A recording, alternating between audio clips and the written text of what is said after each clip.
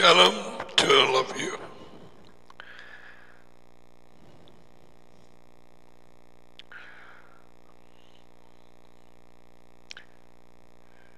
என்ன காரியத்தை குறித்து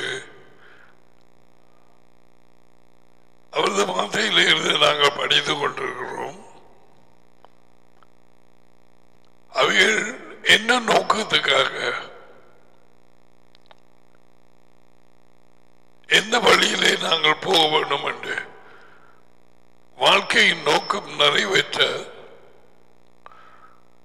பல தடவை அறிவிக்கப்பட்டு எச்சரிக்கப்பட்ட வர இருக்கும் தேவனுடைய ராஜ்யம்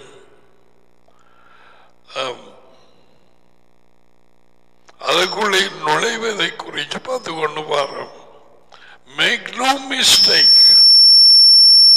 எந்த பிரச்சனையும் இதையும் உள்ளுக்கு விடாதீங்க. மனதில் பிரச்சனைகள், சோதனைகள், நெருக்கங்கள் இந்த வாழ்க்கையிலே உண்டு. எல்லாருக்கும் அதே விதமான சோதனை அல்ல, நெருக்கங்கள் அல்ல, வித்தியாசம். உண்மை, சிலருக்கு கூடுதலான நெருக்கங்கள். அதனுடைய ஆழமெல்லாம் அதி உயர்ந்த தேவன் தான் அறிந்து வைத்திருக்கிறார்.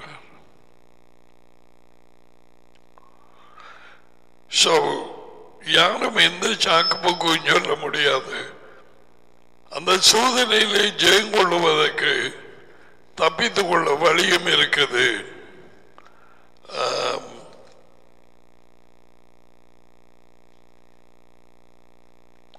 ஒன்று கொள்கிறேன் 10:13 நினைக்கிறேன். எஸ்,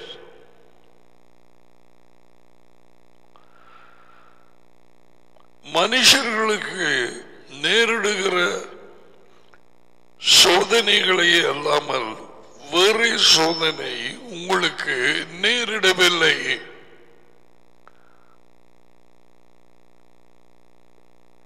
மனுஷர்களுக்கு நேரிட சோதனை எல்லா மனுஷருக்கும்.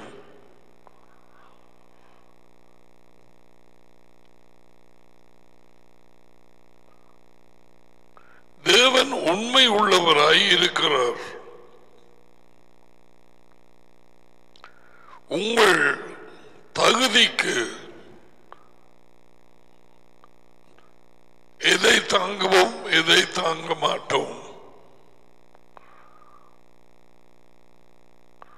ஒரு 3 வயது 4 வயது சும்மா வைப்பமே, ஒரு 10 வயதுக்கு உட்பட்ட பிள்ளையில தலையில எல்லாருக்கும் சேர்ந்து பேக்கிற பாரம்பரிய 112 ஒரு தொன், ஒரு அந்தர்,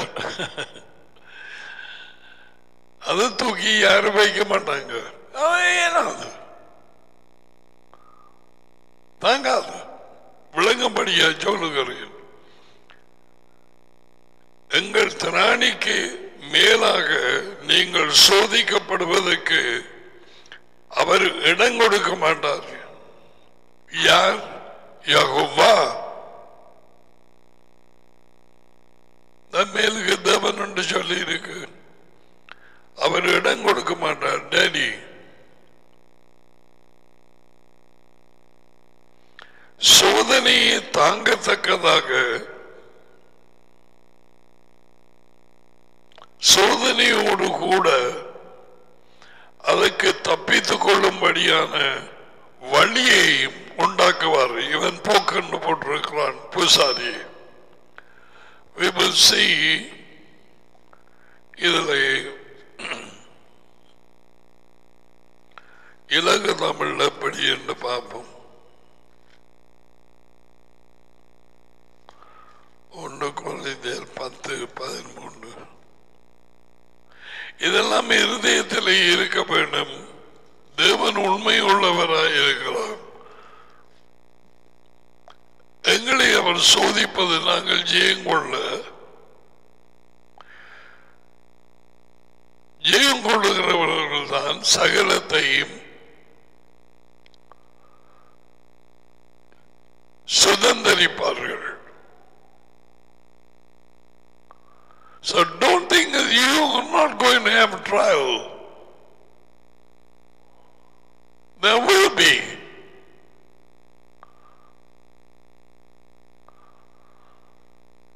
பாலுடைய மறக்காத பிள்ளைகளை ராஜ்யத்துக்குள்ள கொண்டு போக மாட்டார்.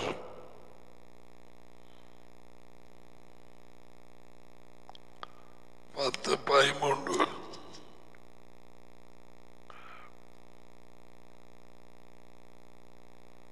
இலக்கத்தை கண்டுபிடிக்கிறா புதக நாடி தந்தவர்.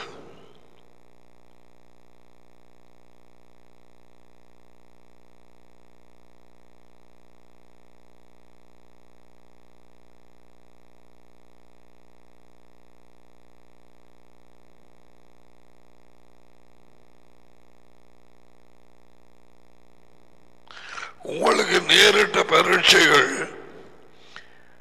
பொதுவாக மனுஷனுக்கு நேரிடும் பரீட்சைகளை இவர் படிச்ச அவர் சோதனை.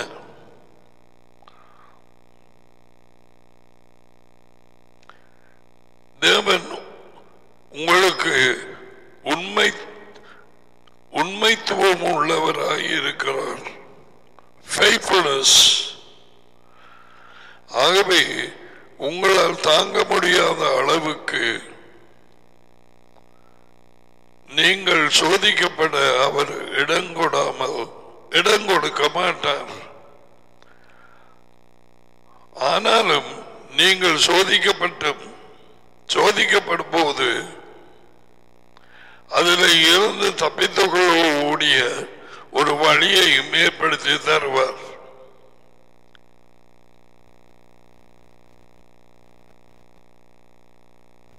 அப்பொழுது உங்களுக்கு அதை தாங்கிக் கொள்ள அல்லது ஜெயிக்க கூடியதாக இருக்கும்.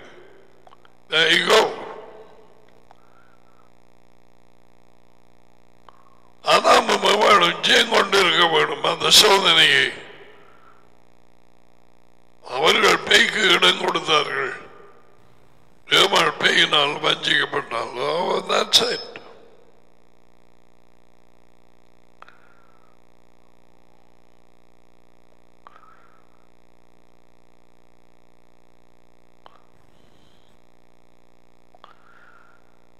ஓகே, நாங்கள் இந்த வாழ்க்கையிலே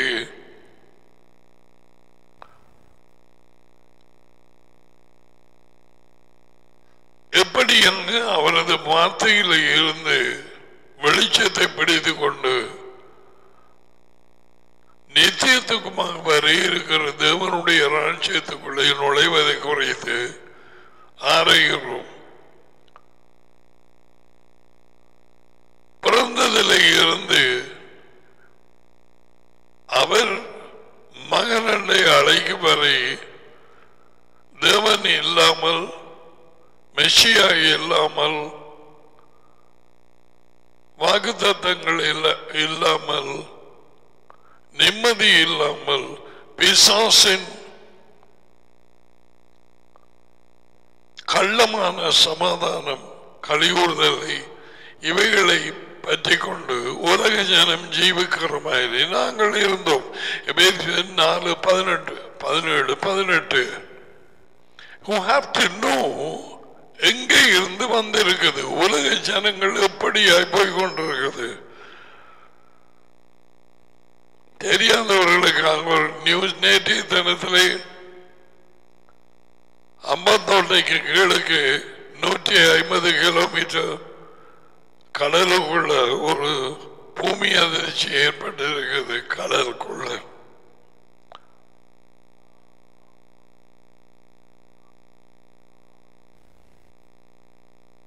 4.1 அவ்வளவு தூரம் இல்லை இலங்கையில இருந்து 150 கிலோமீட்டர். ஆனா அவங்க சொல்லியிருக்கிறாங்க சுனாமி வார்னிங் இல்லை என்று.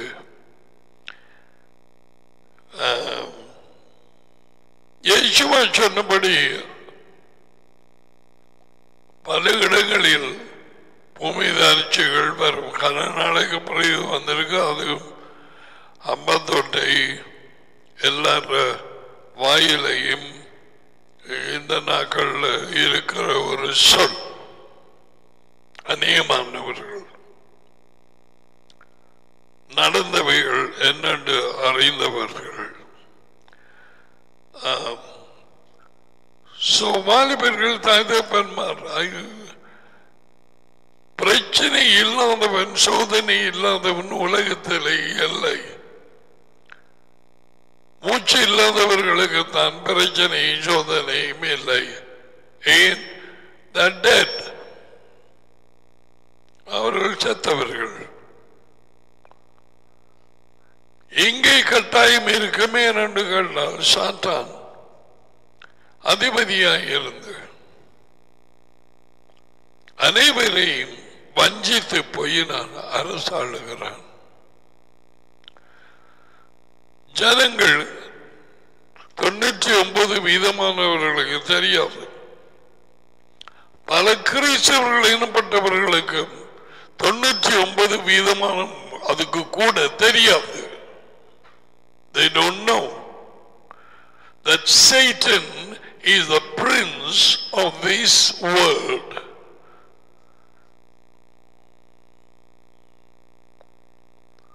பிசாசு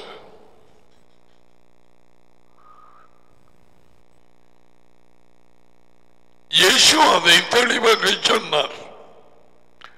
உலகம் என்று சொல்லும் பொழுது உருண்டையான பூமி அல்ல.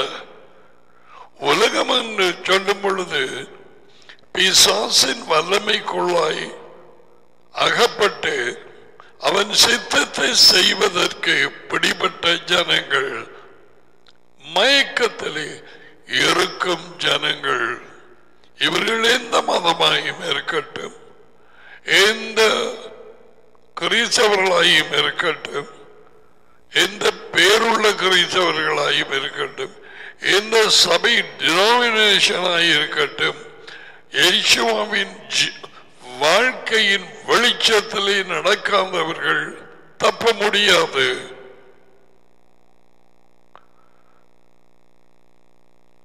ரட்சிப்பு விடுதலை என்றால் இதுதான் தொடக்கம். இருளின் அதிகாரத்திலே இருந்து விடுதலையாக்கப்பட்டு அவருடைய அன்பின் மகனின் ராஜ்யத்துக்குள்ளே உட்படுத்தப்பட்டோம்.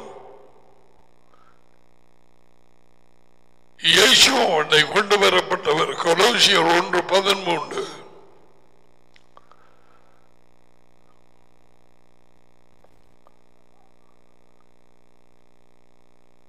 இருளின் அதிகாரம் தற்காலிக பேயின் ராஜ்யம் பூமிக்குள்ளாய் இருக்கும் அனைத்து ஜனங்களும் விடுதலையாக்கப்பட்டு அன்பின் குமார் மகனின் ராஜ்யத்துக்கு உட்படுத்தினவருமாயிருக்கிற டடி அதி உயர்ந்த தேவனை நன்றி கூறுகிறோம். சொத்தரி இந்தியா சொல் நன்றி கூறுகிறோம். இன்ஃபேக்ட் சொத்தரி என்று யாராவது கிஃப்ட் பண்ணா சோத்திரம் என்று நீ சொல்றதில்லை. எத்தனை தடவை நான் சொன்னேன். We thank God the Father. So ஒரு ராஜ்யத்தில் இருந்து இன்னொரு ராஜ்யத்துக்கு விடுதலை இப்பொழுது கிடைக்கணும். விடுதலை கிடைத்து ஜீவிக்கிறவர்கள் தான் அவனது வல்லமைக்குள்ளாய் இல்லை. தாக்குவான், மறுபடியும் பிடிச்சு இழுக்க பார்ப்பான்.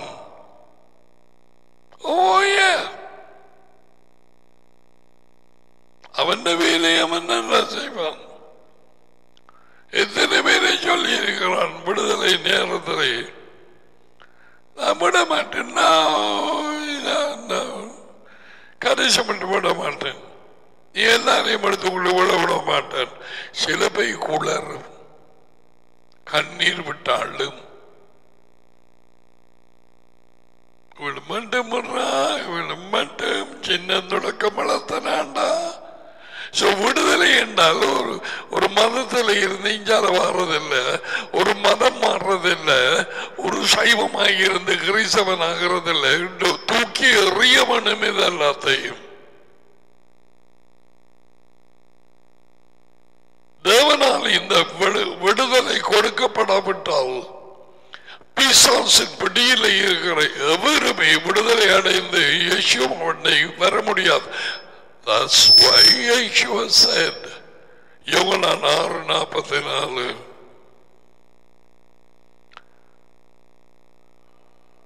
என்னை அனுப்பிய டேடி ஒருவனை இழுத்துக் கொள்ளாவிட்டால் அவனே நடத்தில் வரமாட்டான், அவள் வரமாட்டாள். யாரோ ஒரு ஆள் கூப்பிடுறன்னு போட்டு நீ வந்து உட்கார்ந்திருக்கலாம், அப்படி அதனாலே நீ இழுத்து கொள்ளப்பட்டாய் என்று நினைக்காது.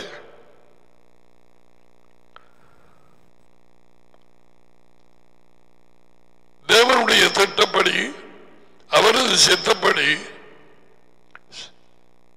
சபை கூடுதலோ எதுவோ நடந்தால் அதில் அறிஞ்சு கொள்ளலாம் எத்தனை பேர் இழுக்கப்பட்டார்கள், என்ன நடந்தது, எத்தனை காலமும் என்று சொன்னாங்கள். அவருடைய ராஜ்யத்துக்குள்ளே இப்பொழுது பிரவேசிக்கும்படிக்கு இயேசுவா சொல்லி மத்திய 7:13-14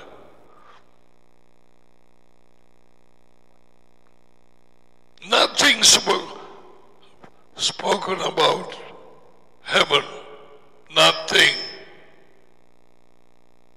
எதுவும் கூறப்படவில்லை மோட்சத்தை குறித்து. அந்த 2 வழிகள், 2 கதவுகள், உலக வாழ்க்கையும் ராஜ்யத்துக்குள்ளே போற வாழ்க்கையும் தான் போடப்படுது, வேற மாற்றப்படியால. இதை கேட்கலாம், விடலாம், நோட்ஸ் எடுத்து போட்டு எங்கட பாடல போகலாம். That's no problem. You're fooling yourself. எல்லாரும் மரணத்தை சந்திக்க வேண்டும். வேத வாக்கியங்கள் நிறைவேறியே தீரும். காலம் சென்றாலும் அவர் சொன்னவைகள் யாவும் நிறைவேறும்.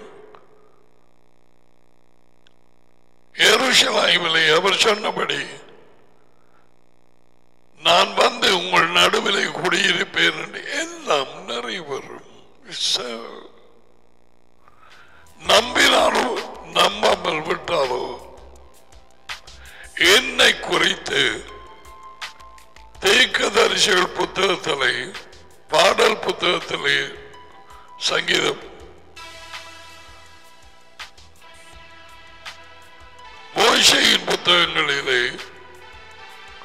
எழுதப்பட்டவைகள் யாவும் நிறைவேற வேண்டியதாக இருக்கிறது. உங்களோடு இருக்கும் பொழுது நான் சொன்னேன், இயேசு உயிர்த்தெழுந்தவர், அவர் சொன்னார். So he is not about விசுவாசிக்கிறோம் விசுவாசிக்கிறது இல்லையோ, அவரது திட்டங்கள் நிறைவேறியே தீரும். உலகம் எல்லாமே விசுவாசிக்காமல் போனாலும் அவர் வந்தே தீருவார், நிறைவேறியே தீரும். Okay, there is no doubt about that. வானமும் பூமியும் ஒளிந்து போகும், என் வார்த்தைகளும் ஒரு காலம் ஒளிந்து போவதில்லை. மத்திய 24:35.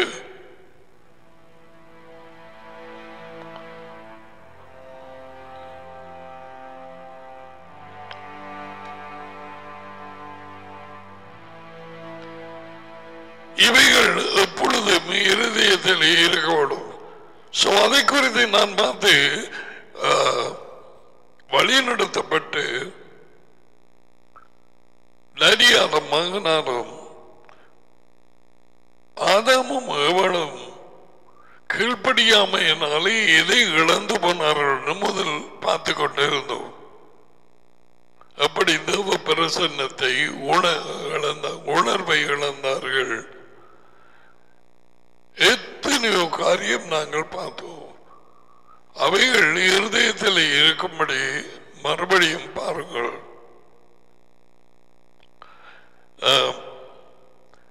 அதன் பின்பு கொஞ்சம் டீப்பாக இப்ப போகிறோம். மனுஷனுக்கு இருதயத்திலே என்ன நடந்தது? கீழ்ப்படியாமையினாலே இருந்த இடம் சுற்றாடல் ஏதேனை விட்டு வெளியே துரத்தப்பட்டார்கள். தேவ பிரசன்னத்தை விட்டு துரத்தப்பட்டார்கள். எப்படியா இப்போ உள்ளுக்கு போகிறோம். மனுஷனுக்கு உள்ளே என்ன நடந்தது? அவனுடைய இருதயம் பிசாசின் ராஜ்யத்தின் இருளால் பிடிக்கப்பட்டது. இருதயம் கடினமாகியது. கடினப்பட்ட இருதயம் அறியாமையை கொண்டு வந்தது.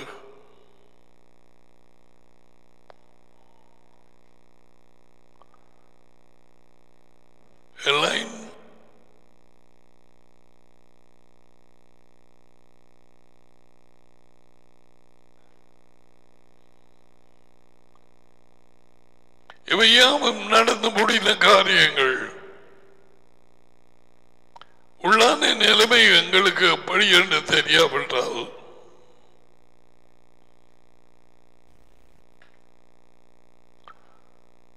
எப்படியான நேர்வழியிலே நாங்கள் போவது? எப்படி எங்களை திருத்திக் கொள்வது? வேத வாக்கியங்களை அடிப்படையாக வைத்து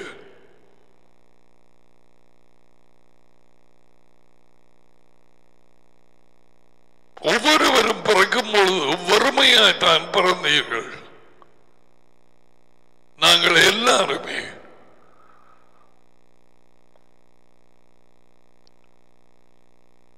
குடும்ப கட்டுகளோ, தாய் தகப்பன் கட்டுகளோ, சகோதர கட்டுகளோ, இவைகள் பாசமோ வந்தமோ, nothing was there. You're born naked, empty. and மரிக்கும் நேரத்தில் அதோ விதமாக இப்ப இந்த பூமியின் உலக வாழ்க்கையிலே எதனாலே நாங்கள் பிடிக்கப்படுவோமோ அவதானித்து தருணம் பார்த்து அவைகளை பொறியாக வைப்பான் பேய். நாங்கள் பிறந்த நோக்கம் நிறைவேற்றாதபடிக்கு பிறந்ததை அவருக்கு கீழ்ப்படிந்து சேவிக்க அவருடைய குடும்பத்திலே டேடிக்கு தெரியும் யாருக்கு எந்த சூழ்நிலை ஏற்படுத்துகிறது, என்ன விதமான ஒரு இடத்துக்கு கொண்டு வந்து அவர்களது இருதயத்தை இழுப்பது அவருக்கு தெரியும். யாரும் குற்றம் சொல்ல முடியாது. நீர் கொடுத்த தண்டனை எனக்கு தலைக்கு மேலால போகுது என்று காயின் சொன்ன மாதிரி ஒருவரையும் சொல்ல இயலாது.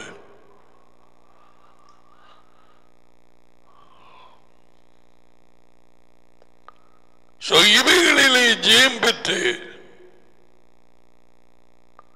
ஜெயம் கொள்ளுகிறவனோ என்று 7 தடவை கூறப்பட்டிருக்கிறது. 7 சபைகளுக்கும் கடைசியிலே சொல்லப்படுவது ஜெயம் கொள்ளுகிறவன் எவனோ. எதிலே? இந்த வாழ்க்கையின் சோதனைகளிலே,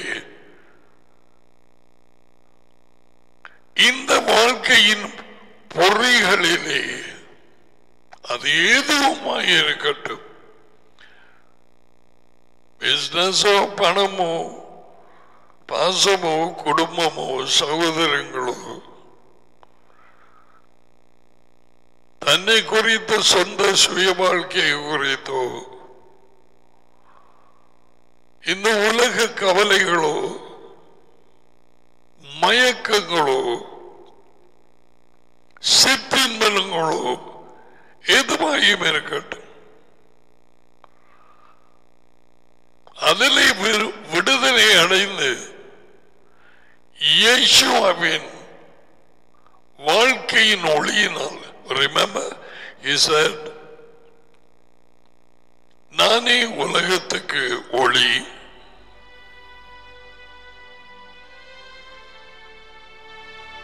எனக்கு பின்னாலே வாரவன் வாழ்க்கையின் ஒளியை அடைந்திருப்பான். நடவாமல் என்றால் இருளிலே ஜீவிக்காமல் நாளாந்தம் நாளாந்த வாழ்க்கையை தான் பல இடங்களிலே நடவாமல் என்று போட்டிருக்குது. அவருடைய வாழ்க்கையின் கொள்கை, அவருடைய நோக்கம், அவர் வாழ்க்கையின் தன்மை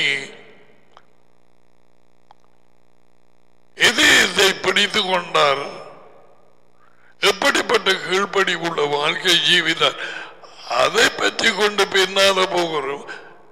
வாழ்க்கையின் ஒளியை அடைந்திரும். எந்த வாழ்க்கை? வரை இருக்கும் வாழ்க்கை. பூச்சாண்டி காத்து பூச்சாண்டி வண்ணாத்தி பூச்சி அப்படி வாழ்க்கை அல்ல. அவர் மேல்மாடியில் அவர்களை சந்தித்து தொண்டு பார்க்கும்படி செய்து அவர்களோடு சாப்பிடவில்லையா? கடற்கரையில் அவர்களோடு சந்தித்து சாப்பிடவில்லையா? அவங்களுக்கு மீன் சுட்டு கொடுக்கவில்லையா?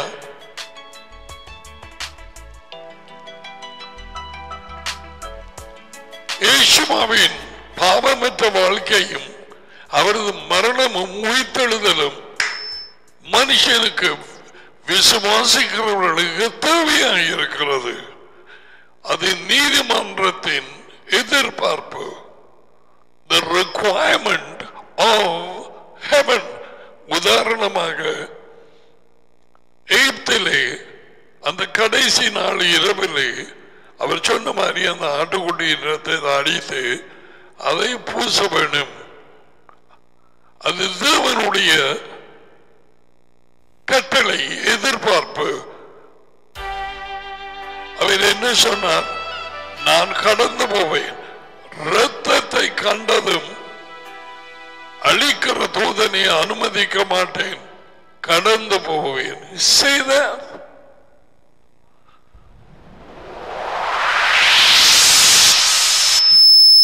அந்த இரத்தம் தேவனுடைய ஒரே பரான மகன், அவரோடு இருந்தவர் மனுஷனாகி உலகத்திலே அவரது திட்டம் நிறைவேற ராஜ்யத்தை எல்லா இடத்திலும் அறிவித்து தம்மை தாமே தாழ்த்தி மரண பரியந்தம் ஒப்பு கொடுத்தார். Okay, this is deliverance, salvation. யாகுஷுவா அவர் பேர் அதுதான். தேவனே நம்முடைய விடுதலை. அது இந்த தேவனின் திட்டம்.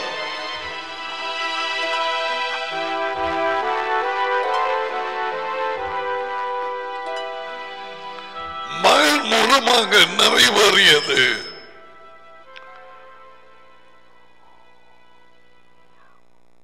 டாடி சிலுவையிலே மறிக்கவில்லை.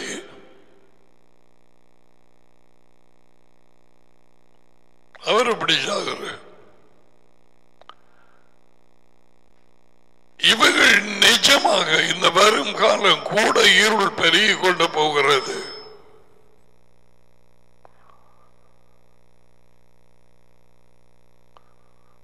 வனப்பாம்பு இலங்கையின் அடிப்பக்கமாக கொஞ்சமாய் சுத்தி சுத்தி சுத்தி சுத்தி மேலுக்கு வருகிறது.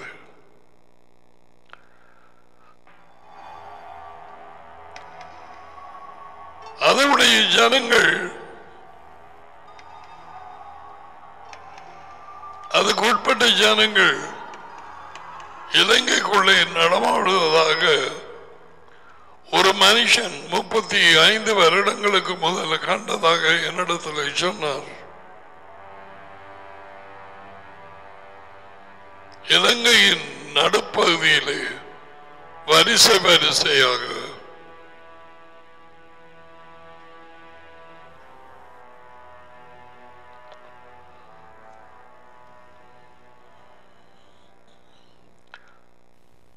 இப்பொழுது நாங்கள் இருதயத்தை என்ன நடந்தது என்று சொல்லி பார்த்து கொண்டிருக்கிறோம். இருதயத்திலே சுத்தமாயிருக்கிறவர்கள் தேவனை காண்பார்கள். I think it's மத்தேயு 5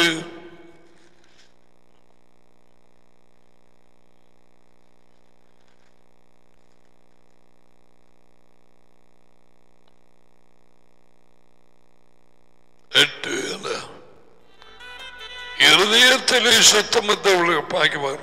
சோ இருதயம் என்று சொன்னால் முழுவதுமாக இயேசு சொன்னார், இருதயத்திலே இருந்து பொல்லாத சிந்தனைகள் வரும். அப்ப எங்களுக்கு தெரியும், மனம் தான் யோசிக்கிறது. மனம் நாய் பூனைகள் மிருகங்களுக்கு இல்லை. அது இருதயம். இருதயத்தில் இருந்து பொல்லாத சிந்தனைகள் வரும். அவருடைய கட்டளைகளை இரண்டாவது புதிய உடன்படிக்கையிலே இருதயத்திலே நான் எழுதுவேன் என்று அவர் சொன்னார். முன்பு கற்பலகையிலே கொடுக்கப்பட்டது, சீனாய் மலையிலே. இப்பொழுது இருதயத்திலே எழுதப்படுகிறது.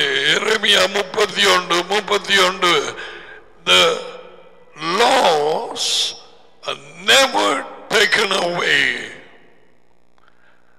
Christianity மூன்றாம் ஆள் என்கிற ஒரு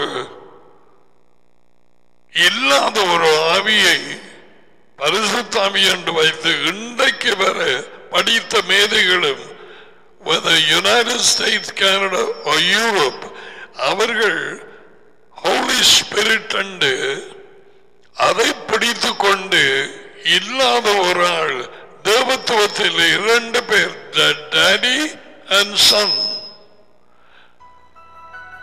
பிதாவும் மகனும். அப்படி மூன்றாம் ஆள் முக்கியமாக இருந்திருந்தால் இயேசுவை சொல்லாம இருப்பார. டடி மகனை வெளிப்படுத்த வேண்டும், மகன் டடியை தமக்கு சித்தமாய் இருந்தால் யாருக்கு வெளிப்படுத்த வேண்டும்? You know, third person, leave that. We have said enough about that.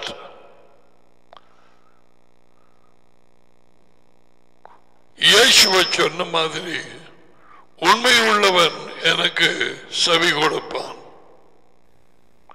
18:37 யோகனான். செவி கொடுப்பான் என்றால் அதை ஏற்றுக்கொள்ளுவான். பரிசேயர் சதுசேயர் இயேசுவின் வார்த்தைகளை ஏற்றுக்கொள்ளாததன் காரணம் அவர்கள் பொய்யர்கள். ஏன் பொய்யர்கள்? அவர்களுடைய தகப்பன் பொய்.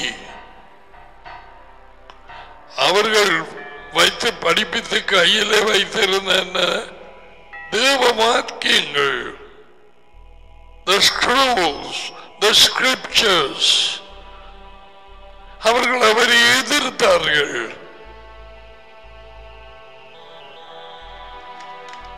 That's simple.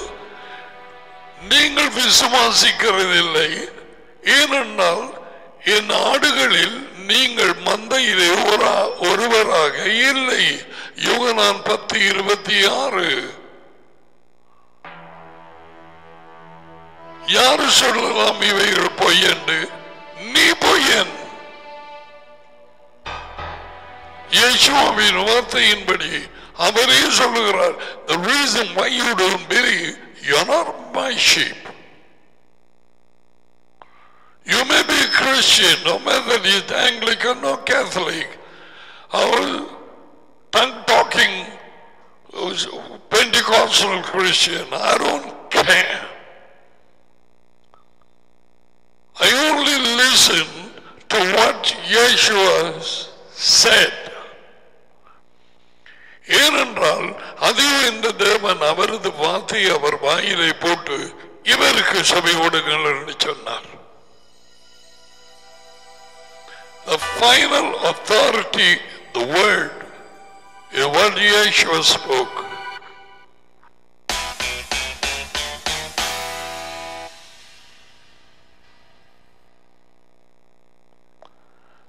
பேசிய வார்த்தைகள் தான் final authority.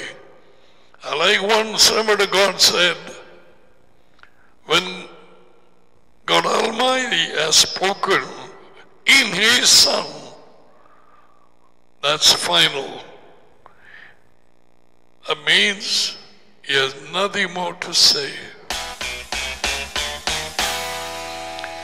இந்த கடைசி காலங்களிலே இந்த ஒரு ஊழியக்காரன் சொன்னார், அதி உயர்ந்த தேவன் தம்முடைய மகனில் பேசி இருக்கிறார் என்றால் அதுக்கு பிறகு அவர் பேச ஒன்றுமில்லை.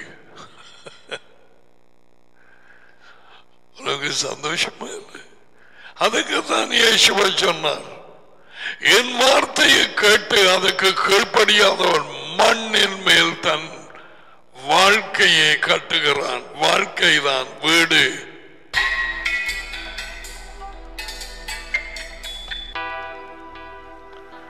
என் வார்த்தைகளை கேட்டு அதற்கு கீழ்ப்படுகிறவன் தன் வாழ்க்கையை கல்லின் மேல் கட்டுகிறான், தன் வீடை.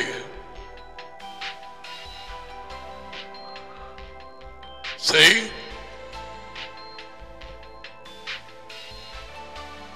கல்லு கீழ்ப்படிவு, வீடு வாழ்க்கை.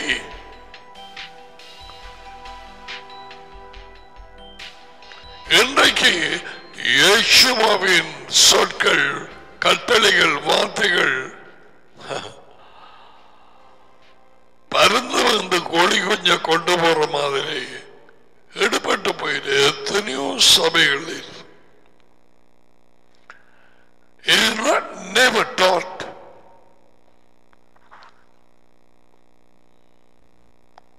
Shocking.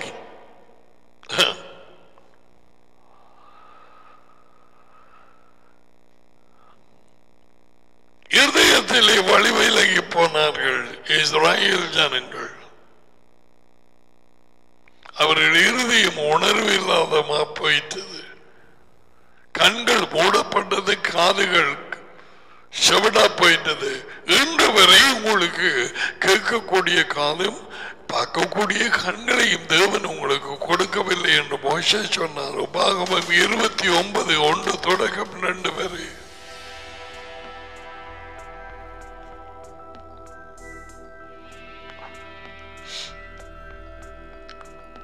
அவர் ஞானத்தின்படி சிருஷ்டிக்கப்பட்டவைகள் எதுமையும் இருக்கட்டும், வானங்களோ லோகங்களோ பிளானட்ஸ், மிருகங்களோ பறவைகளோ ஊரும் பிராணிகளோ எதுவாயும் இருக்கட்டும், அவைகள் அவரது வல்லமையையும் அவரது ஞானத்தையும் அறிவிக்கிறது. சாக்கு போக்கு சொல்ல இடமில்லை.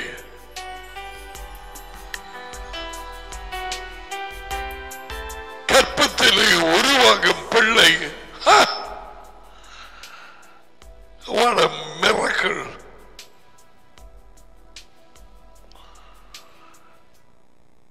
So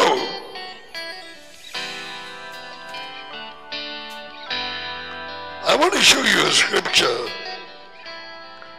முதலாம் கொரிந்தியர் 2.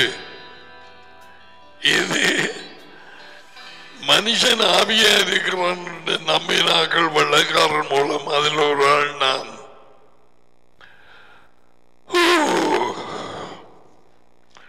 Thank God I got free. My.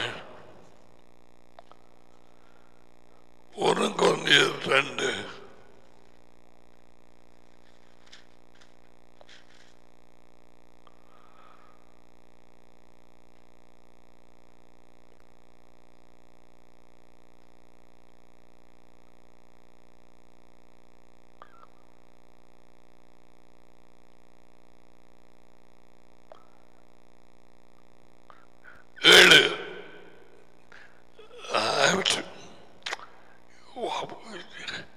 நிறைய பொக்கிஷம் இருக்குது ஒவ்வொரு தேவ வாக்கியத்தில். சும்மா வாய்ச்சி கொண்டு ஓடையில்லாது. ஏன்னா எத்தனை பேர் சும்மா வாசிச்சு கொண்டு போய் அதில் அர்த்தம் தெரியாம திருப்தி அங்குறாரு. நான் 5 அதிகாரம் வாய்ச்சேன்.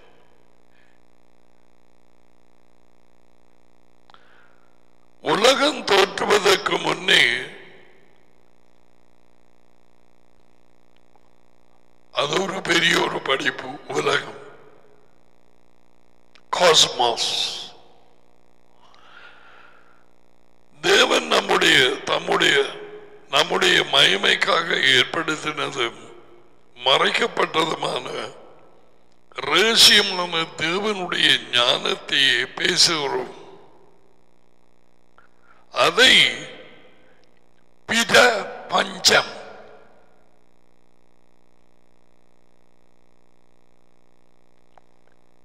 பித பஞ்சம் பாமிக்கிறதா? நாளாந்தம்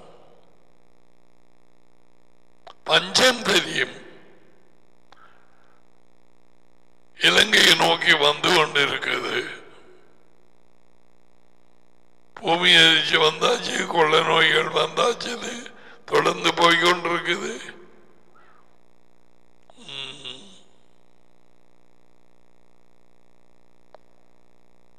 பஞ்சங்கள், வஞ்சிப்புகள், யுத்தங்கள் எந்த எப்படி நடக்கும் என்று அந்த மாதிரி ஒரு நிலையில இருக்குது. இந்த உலகத்தின் பிரபுக்களில் ஒருவனும் அதை அறியவில்லை. அறிந்திருந்தார்களே ஆனால் மகிமையின் எஜமானை அவர்கள் சிலுவையிலே அறிய மாட்டார்களே. பிசாசின் வல்லமைக்குள்ளாய் அகப்பட்டிருந்த இந்த பூமியிலே மனுஷர்கள் அவனாலே மயக்கப்பட்டு அவனுடைய சித்தத்தை செய்யும்படிக்கு பிடிக்கப்பட்டு 2 தீமோத்தேயு 2:25-26 அவர்களுக்கு தெளிந்த புத்தி வந்திருந்தால் மகிமையின் எஜமான் யார்? யேசுவா மஷியா, தேவனுடைய அவரை சிலுவையிலே அறைய மாட்டார்களே. அவர்களுக்கு தெரியவில்லை. அவர் சிலுவையிலே தொங்குறான், இவங்கள் அவருடைய உடுப்புக்கு பங்கு போடுறாங்க. உடுப்பு இது எனக்கு காசு, நான் கொண்டு இருந்து இதெல்லாம் டேவிடின் மூலமாக அவர் பிறக்கிறதுக்கு 1000 வருஷங்களுக்கு முன்பதாகவே எல்லாம் ஆரம்பிக்கப்பட்டது. 69வது சங்கீதம் பாடல் 22வது பாடல் mostly is about the sufferings and crucifixion. பாடுகளை அந்த சிலுவையில் அறையப்பட்டது. படிக்க விருப்பமானால் எழுதியிருக்கிறபடி 1 கொரிந்தியர் 2:9 தேவன் தம்மில் அன்பு கூறுகிறவர்களுக்கு. யார் தேவனின் அன்பு கூறுகிறார்கள்? உலகெங்கும், அதிலையும் கிறிஸ்தவர்கள். நான்சென்ஸ். தேவனில் அன்பு கூறுகிறவர்கள் ஒரே ஒரு ஆக்கள், அவர் கட்டளைகளுக்கு கீழ்ப்படுகிறவர்கள்.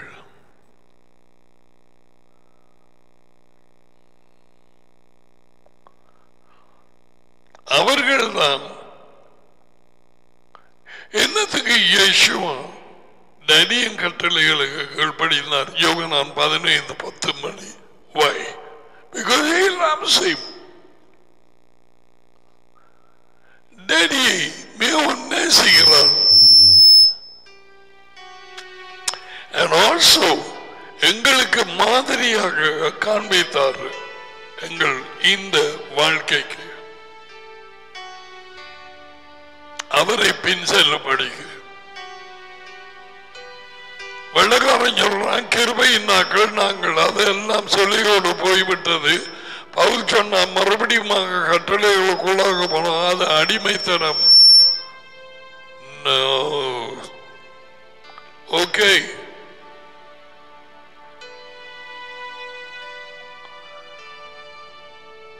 தேவன் தம்மில் அன்பு கூறுகிறவர்களுக்கு ஆயத்தம் பண்ணினவைகளை கண்கள் காணவும் இல்லை, காதுகள் கேட்கவும் இல்லை, மனுஷனுடைய இருதயத்திலே தோன்றவும் இல்லை. What is that? One of the things we know is the kingdom.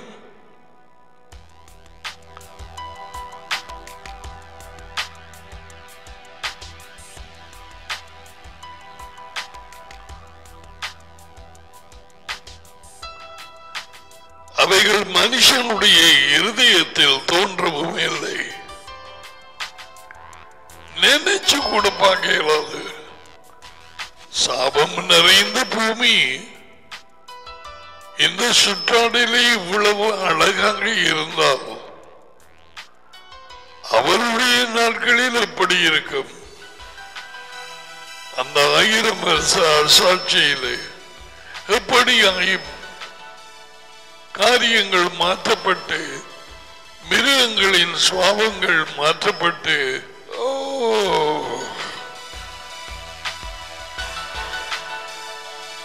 நமக்கோ தேவன் அவைகளை தமது ஆவியினாலே வெளிப்படுத்தினார்.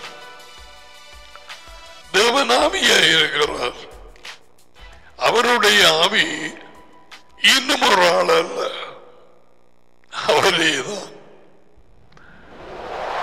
அப்படி நீ உன் உடலும் ஒன்று, நீ முதலாவதாள், இரண்டாவதால் உன் உடல். அப்படி இருக்கா?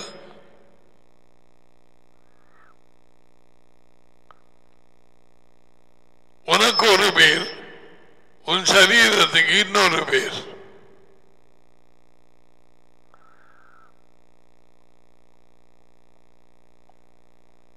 பிரிக்க இயலாது.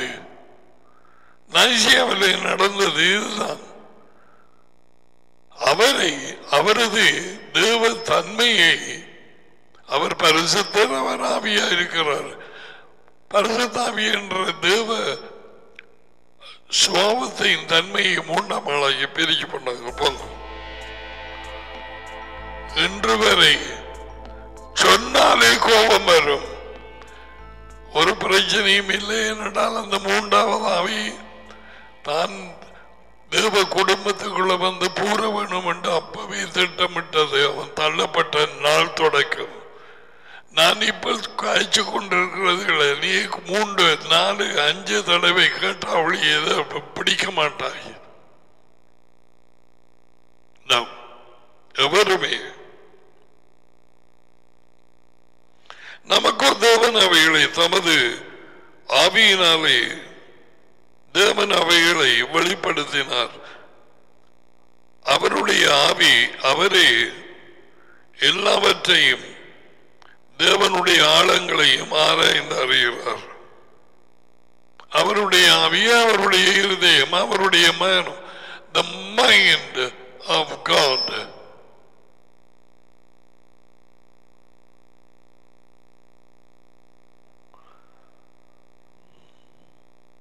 அதெல்லாம் நாங்கள் ஆவி படிப்பிக்கிற நேரம் எல்லாம் சொல்லிக் கொடுத்தா யாரோ உனக்கு உதவி.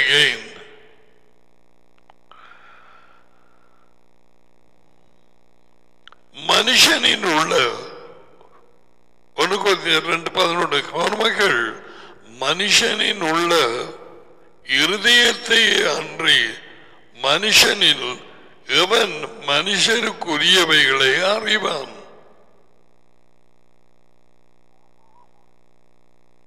நீ இருதயத்திலே என்ன யோசிக்கிற நீதானே அறிவாய். உன் மனதில் எழும்புகிற யோசனைகள் மற்றவர்களுக்கு தெரியாதே, தேவனுக்கு தெரியும். நினைவு வரும் முன்பதாக தெரியும். பாடல் 139. ஆவி என்று போட்ட இடத்துல இருதயம் என்று போட்டிருக்கிறோம். ஏன்? மனுஷன் ஆவி அல்ல,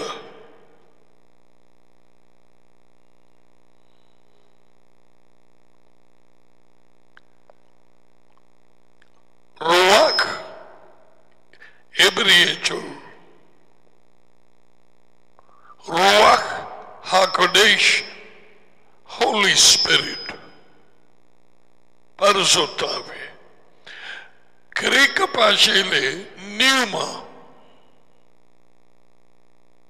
அப்ப இந்த இடத்திலே நியூமாக்கு ஆவி என்று போட்டிருக்குது. தேங்க்யூ. இங்க பாருங்க, யோகனான் இயேசுவ கதைச்சதிலே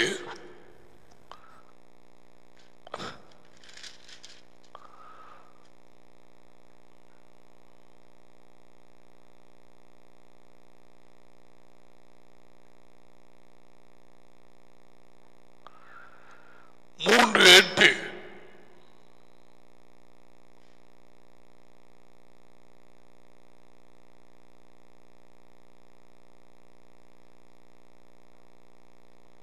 காற்றானது தனக்கு இஷ்டமான இடத்திலே வீசுகிறது.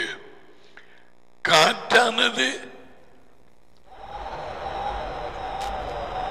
என்ன சொல்? கிரேக்க சொல்லு. அதை காற்றாக இங்க மாற்றினது நியமா.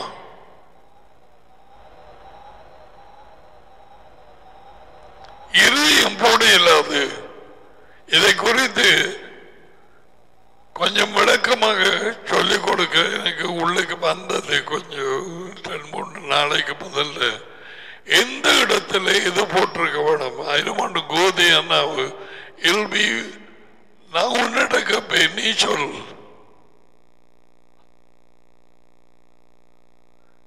இதுக்கு மாத்தி போட்டிருந்தா இப்படி இருந்திருக்கு. அப்ப இந்த இடத்துல நியூமாக்கு என்ன போட்டிருக்குது? காற்றானது தனக்கு இஷ்டமான இடத்திலே வீசுகிறது. அப்ப நியூமா காற்றண்டு வரும், மூவிங் ஏர். நியூமா சுவாசம் என்று வரும். நியூமா இருதயம் என்று வரும். நியூமா ஆவி என்று வரும். கண்ணுக்கு தெரியாத ஒரு ஆள். அப்ப இதுல சுவாசத்தை போட்டு பார்ப்போம். சுவாசமானது தனக்கு இஷ்டமான இடத்திலே வீசுச்சு. என்ன இது?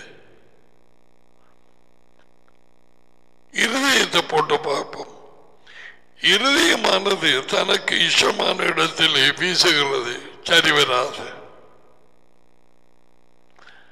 இப்படி பல இடங்களிலே பிழையான காரியங்களை போட்டிருக்குது.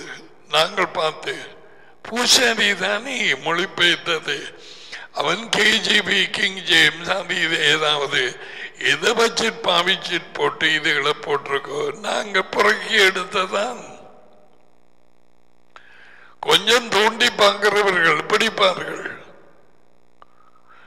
இங்க இந்த சொல் அதே நேரத்தில் நியமா அங்க வேறு மாதிரி போட்டிருக்கு. பொருந்ததில்லையே.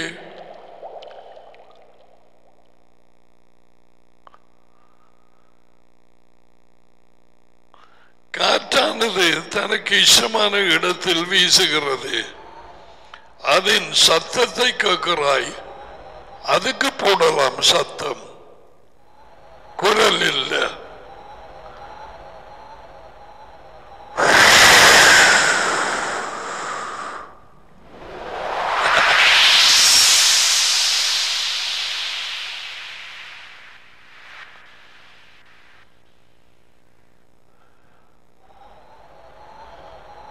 அது என்னிடத்தில் இருந்து வருகிறது என்றும் இந்த இடத்துக்கு போகிறது என்று உனக்கு தெரியாது. இப்ப பாருங்க, ஆவியினால் பிறந்தவன் எவனும்.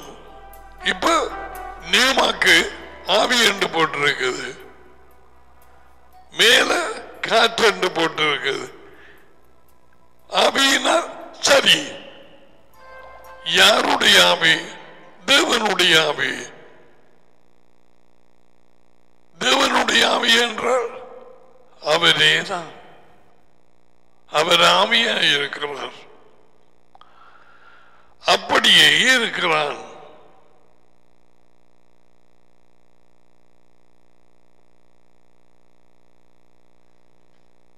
நொடத்தை காண்பிக்கிறேன், அதுக்கு பிறகு மற்றக்களை பார்ப்பேன். எனக்கு அங்கால போக எழுதியதில்லை. இது பழக்கமாக எத்தனை பேர் பிளவிட்ட காரியம். 2 ஜேம்ஸ் 2ஆம் அதிகாரம்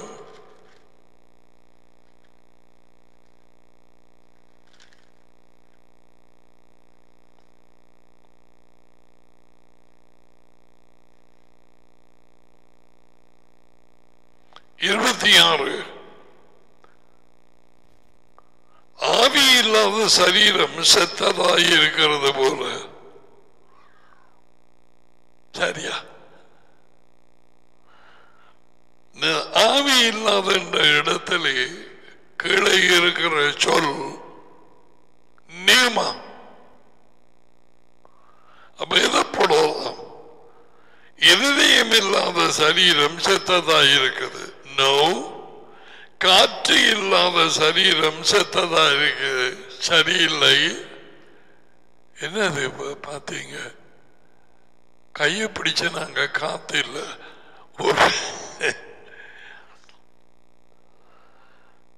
அப்படியே சுவாசம் இல்லாத உடல் செத்ததா இருக்கு. நவுக்கு சரி, எத்தனை டைம் எடுத்து பார்க்க வேண்டியதா இருக்குது. ஒரு ஆளுக்கு உயிர் போயிட்டு நாடிய பிடிச்சு பார்த்து டாக்டர் அதுக்கு பிறகு is finished, expired. Why? No breath. உயிர் உள்ளவைகள் யாவும் சுவாசிக்கும். சுவாசம் உள்ள யாவும் அவரை தொழுது கொள்ளட்டும், பாட்டு படிக்கட்டும்.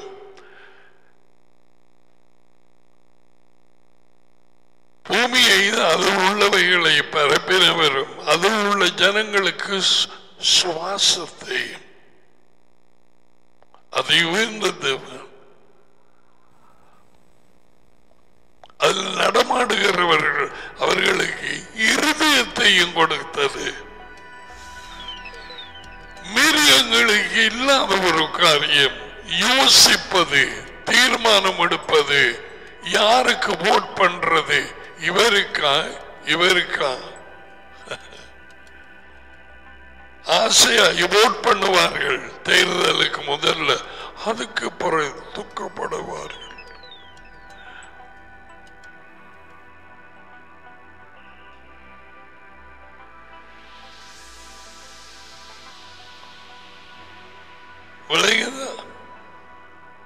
Okay, let's go back. இதில் என்னென்ன நாங்கள் அதில் 2:26 ஒரு ஒன்றையும் மூட இல்லாது. A body without breath is dead. Simple. இதெல்லாம் உங்களுக்கு நேரத்தோடைய காண்பித்தது. அந்த அல மாதிரி 139வது பாடலிலே அவரது பிரசன்னத்தையும் அவரது எல்லையற்ற அறிவு, எல்லையற்ற பிரசன்னம் மனுஷ புத்தி கேட்டாது. நாங்கள் மாமிசம், அவர் ஆவியாயிருக்கிறார், அது அவருடைய தன்மை.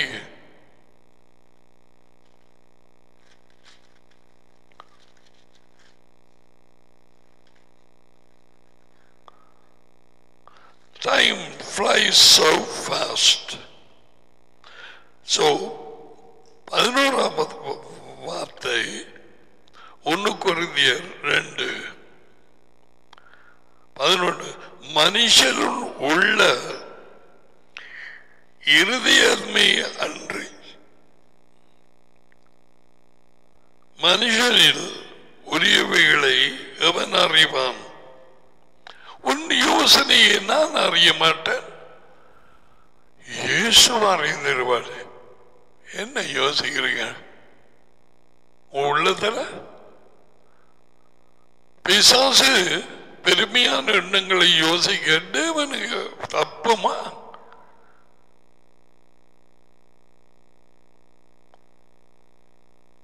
அவன் உள்ளத்திலே நினைச்சது அவருக்கு எப்ப நினைப்பான் என்ன எல்லாம் தெரியும்.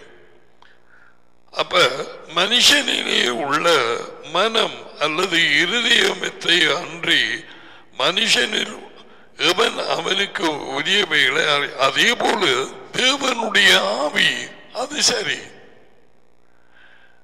அல்லது இருதயம் அவருக்கு இருதயம் ஏமின மனம் இருக்கா ஏமின அவன் நினைக்கிறது இல்லையா சொன்னாரே என் நினைவுகள் உங்கள் நினைவுகள் அல்ல.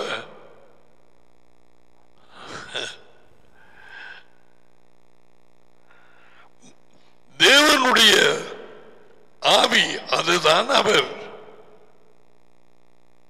அவருடைய மனம் இருதயத்தை அன்றி ஒருவனும் தேவனுக்குரியவைகளை அறிய மாட்டான். அவர் என்ன நினைக்கிறான்னு நாங்க அறிய மாட்டோம். நாங்க என்ன நினைக்கிறோம் என்று எப்பயோ அவருக்கு தெரியும்.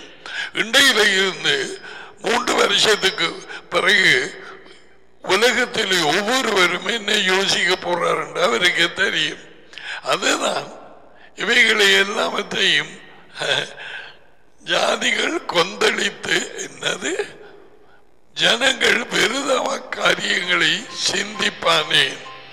பாடல்கள் 33:10 சொன்னார், ஓ துள்ளி துள்ளி ஆட வேணும். ஜாதிகளின் யோசனைகளை விருதமாக்குவார் அவர்கள் ஆலோசனையை.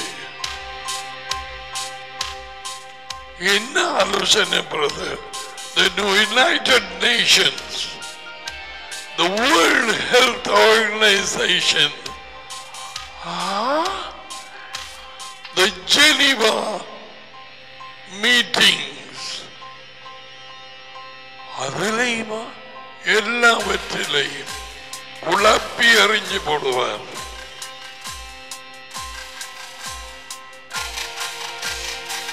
He doesn't care. That looks like Geneva. That's the one you showed preview, yeah. இன்னைக்கு நாளைக்கு நடக்க போகுது. 33:10 போடுங்க. பூசாரியின் மொழிபெயர்ப்பு தான் இருக்குது. யெகோவா தேசங்களின் ஆலோசனையை விருதமாக்கி அதில் உள்ள மக்களுடைய யோசனைகளை என்னமாக்குறாராம்? அவமாக்குறார். கட்டுக்கதைக்காரரின் குறைகளை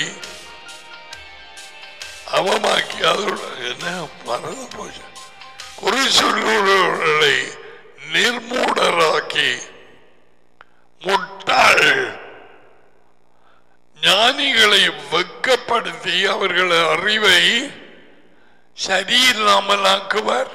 நோ, பைத்தியம் பீசு.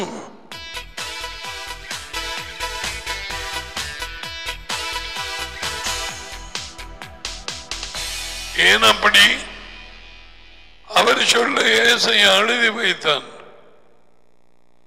குறி சொல்றாக்களை பைத்தியமாக்குவார் என்று அவர்களுடைய அறிவை.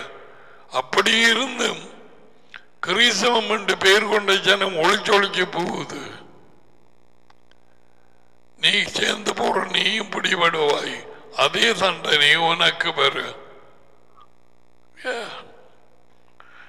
இவைகள் என் ஜனங்கள் அறிவில்லாமல் அழிந்து போகிறார்கள்.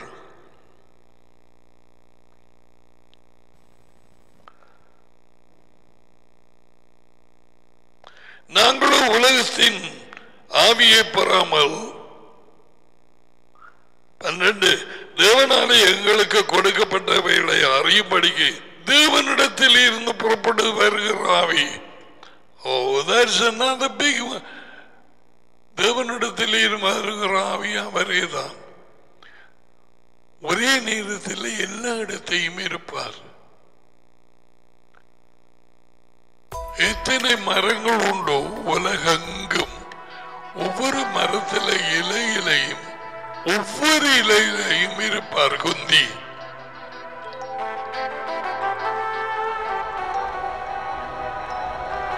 அந்த அறிவு எங்களுக்கு ஏதாவது அவருடைய ஆவியை அவரது பிரசன்னத்தை நாங்கள் பெற்றோம். அவைகள் நாங்கள் மனுஷ ஞானம் போதிக்கிற வார்த்தைகளை பேசாமல் பரிசுத்தாவி தேவனாலே போதிக்கிற வார்த்தையினாலே பேசி ஆவிக்குரியவர்களை சம்பந்தப்படுத்தி காட்டுகிறோம். ஆவிக்குரியவைகளோடு சம்பந்தப்படுத்தப்படும். உலக பழமொழியோடு சம்பந்தப்படுத்தக்கூடாது. கணவனே கண்கண்ட தெய்வம், அது ஆவிக்குரிய ஒரு காரியம். மனுஷனின் பைத்தியம். ஓடி விளையாடு பாப்பா,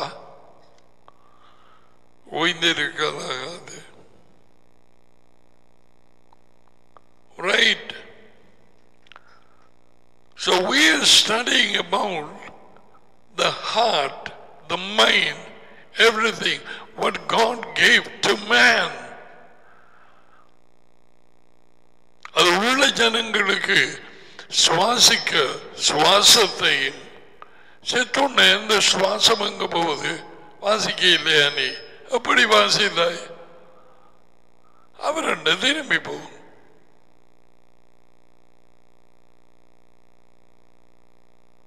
இந்த சுவாசம் தான் தேவையா இருக்குது. பிராணவாயு இல்லாம எத்தனை பேர் செத்து போனது கொரோனாவில். ஆக்சிஜன் காணாது ஆக்களுக்கு கொடுக்க ஹாஸ்பிட்டல்ஸ்ல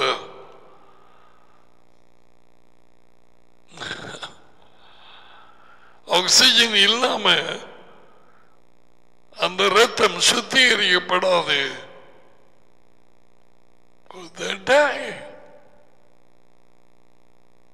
அதுக்கு தமிழ்ல சொல்லுவாங்க பிராணவாயு. பிராண உயிர் வாயு.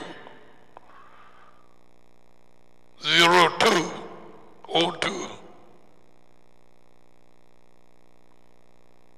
பள்ளி பிள்ளைகளுக்கு தெரிய வேணும் எல்லாம்.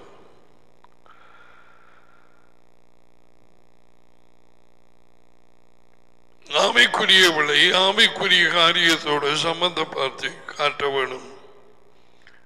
இந்த உலக ஜென்ம சுவாபம் தேவனை அறியாதவர்கள், இயேசுவை அறியாதவர்கள், ஏதோ ஒரு மதத்திலே இருக்கிறவர்கள் அல்லது கிறிஸ்தவத்திலே இருக்கிறவர்கள் ஆவிக்குரியவைகளை, அதாவது தேவனுடைய காரியங்களை ஏற்றுக்கொள்ள மாட்டார்கள். அது அவர்களுக்கு விளங்காது என்று சொல்லவில்லை. பூசாரி நல்ல சொல்ல போட்டிருக்கா. அவைகள் அவனுக்கு பைத்தியமாக தோன்றும்.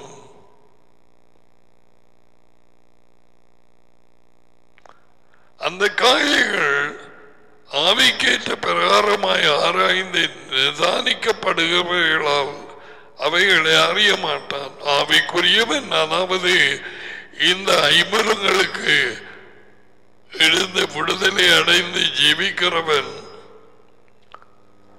ஆவிக்குரிய வாழ்க்கை வார்த்தையிலே ஜீவிக்கிறவன் எல்லாவற்றையும் ஆராய்ந்து நிதானிக்கிறான். எதோடு ஆராய்ந்து பார்க்கிறான்? இதுதான் இந்த ஸ்கேனிங் மெஷின் புக். ஸ்கேனிங் பேங்க்ல நாங்கள் ஏதாவது பார்த்துட்டு இந்த காசு கொஞ்சம் ஒரு மாதிரி இருக்குன்னு பார்த்தோன்னே இது ஒரு இன்ஸ்ட்ருமெண்ட் ஒன்று இருக்குது, மேலுக்கு லைட்டு, அதை போட்டுட்டு நாங்கள் அதை பார்க்கறது என்ன மாதிரின்னு காட்டி தந்தார்கள். அந்த நேரத்தில்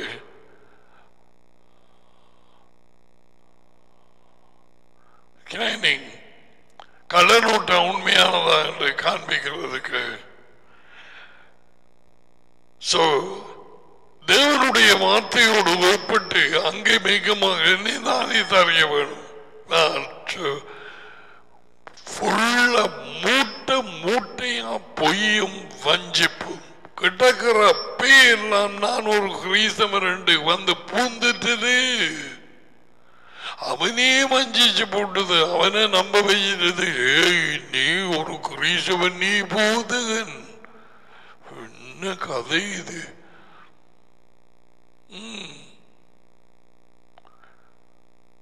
வஞ்சிக்கிறவர்களாகவும் தங்களை தாங்களை வஞ்சிக்கிறவர்களாகவும் மற்றவர்களை வஞ்சிக்கிறவர்களாகவும் 2 தீமோத்தேயு 3 அதிகாரம் 6, 7, 8 deceiving others, deceiving themselves. So இங்கே இருதயம் தான் போடப்பட்டிருக்கிறது. எபிரேயர் 4ஆம் அதிகாரம் பாருங்க.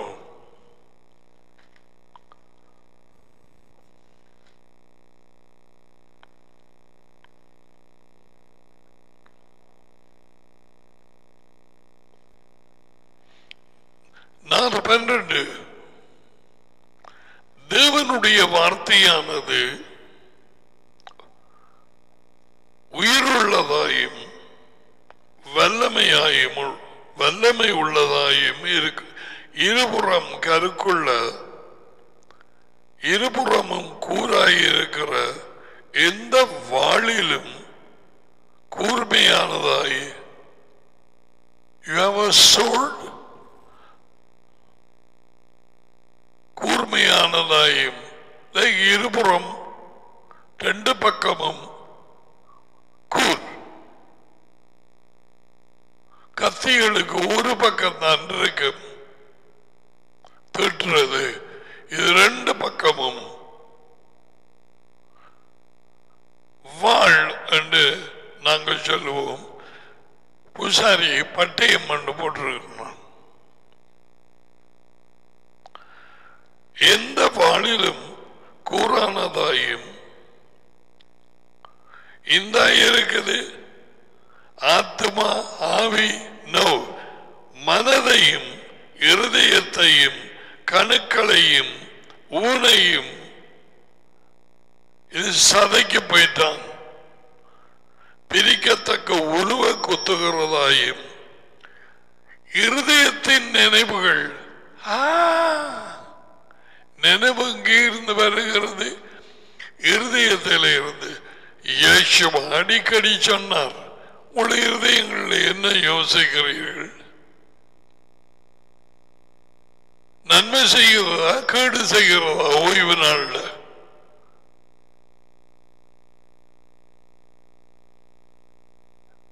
எத்தனை தடவை சொன்னார், what do you think evil in your hearts? இருதயத்தில் இருந்து யோசனைகள் வரும். 15, 16, 19, மத்தியாகு 19. இது எல்லாம் சுத்திகரிக்கப்பட்டுத்தான் அவரது பிரசன்னமும் அவரது நினைவுகளும் மாற வேண்டும். ரட்சிப்புக்குள்ள வராத ஒரு இருதயத்தை காண்பிக்கிறேன் பார். ஒரு மனுஷன் இருதயத்தை ரட்சிப்பென்றால் தேவனை இயேசுவாவை அறியாது.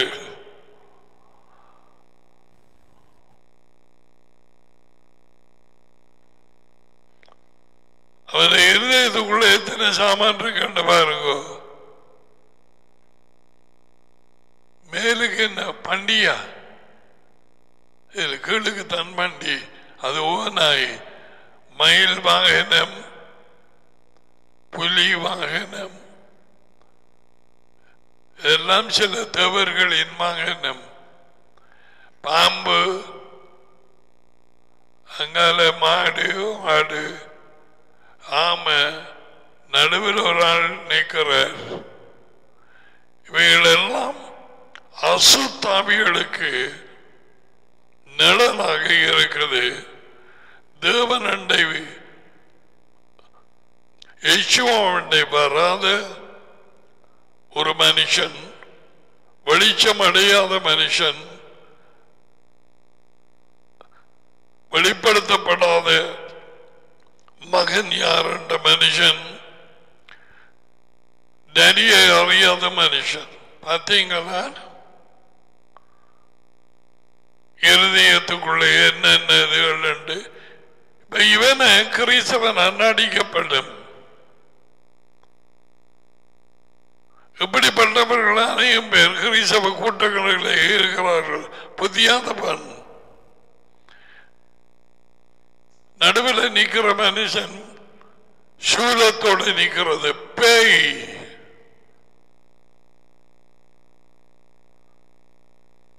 இந்த ஆளை நான் விட மாட்டேன். இந்த குடும்பத்தை விட மாட்டேன். சந்ததியாய் வந்த பேய்கள், தவளை இருக்குது. இதெல்லாம் எகிப்திலே வந்த காரியம் என்ன? தவளையை வணங்கினவர்கள் எகிப்திலே பாம்பை வணங்கினார்கள். அங்கால ஒரு மிருகம் படுத்து கிடக்கு, புலி, சிங்கம், ஆமை, பண்டி,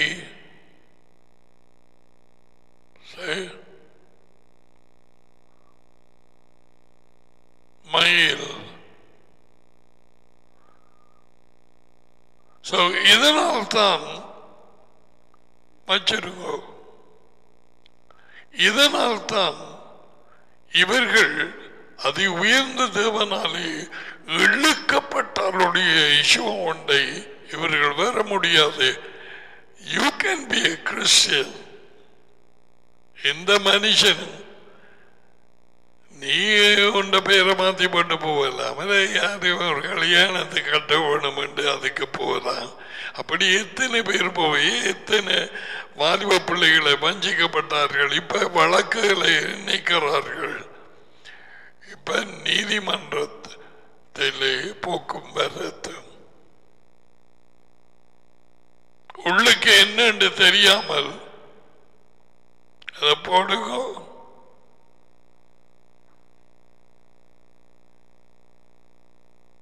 மற்ற படம்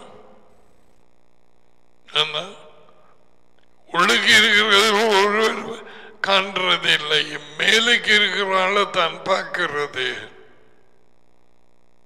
படிவா ஸ்மார்ட்டா தான் இருக்கிறார்.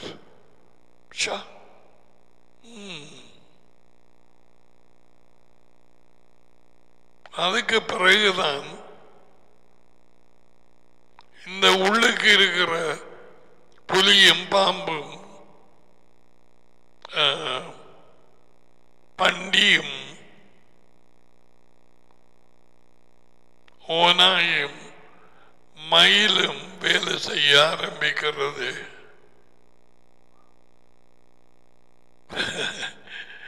இது ஒன்று. இதனாலே தான் மனுஷனை நம்புகிறவன் சபிக்கப்பட்டவன் என்று போட்டுப்பட்டுகிறது. 17:5 எரேமியா. ஏன் உள்ளுக்கு தெரியாது. மனுஷன் முகத்தை பார்க்கிறான், அந்த இருதயத்துக்கு மேலே கழுத்து இருக்கு, நல்ல ஸ்மார்ட்டா இருக்கிறார், தலையெல்லாம் வடிவா இழுத்து. சிலாக்கள் அதையும் பார்க்கறதில்ல. எந்த குடும்பி என்றாலும் போக வேண்டியதான். அவ்வளவு வஞ்சிப்பு. ஒத்த குடும்பி, இரட்ட குடும்பி.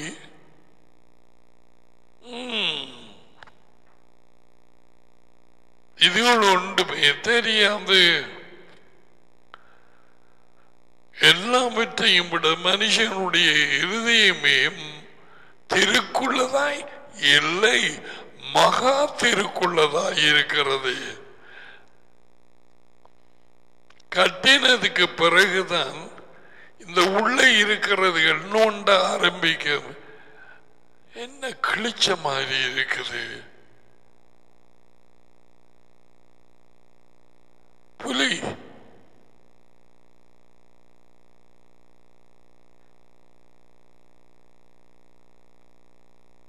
ஒரு நாள் கல்யாணம் கட்டினதுக்கு பிறகு அன்று ராத்திரி சந்தோஷமாய் படுத்து காலை எழும்பும் நேரத்தில் சடுதியாய் கண்ணை திறந்துட்டார்.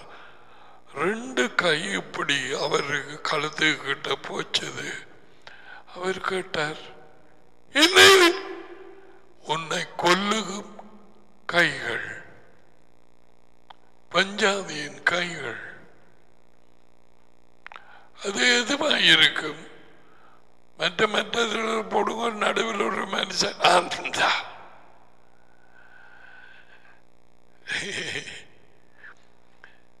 இவர் கற்ற நேரம் பார்க்காதது இதுக்குள்ள கிடக்கிறதையும் வீரபாண்டிய கட்டபொம்மன் மாதிரி நடுவில் நிற்கிறாளையும்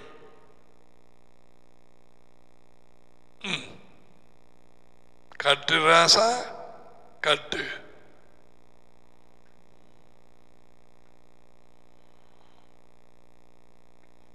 மாயை மாயை என்றான் பிரசங்கி.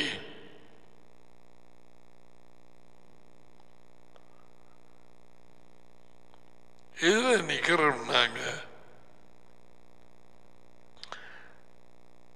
இருதயத்தின் நினைவுகளையும் யோசனைகளையும் பிரித்தெடுக்கிறதா இருக்கிறது. இங்க அதை பாப்பமா இருக்கா? இலக தமிழ்ல இருக்கா பாப்பம்?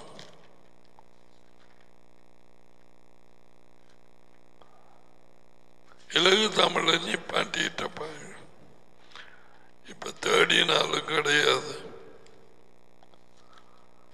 கண்ணே கண்ணே என்று பூசாரியை வச்சிருக்கிறார்.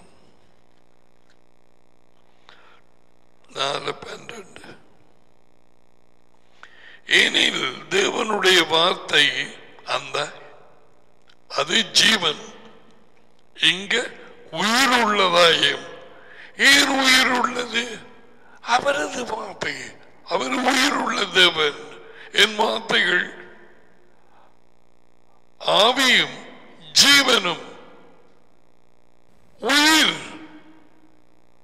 வல்லமையும். 6:63 உயிர் உள்ளதாயும் செயலாற்றல் உடையதுமாயிருக்கிறது. அது இருபக்கமும் கூறிய விளிம்புகளை உடைய வாளை விட, இங்க வாள் என்று போட்டிருக்குது, கூர்மையானது. அது ஆத்மாவையும் ஆவியையும்,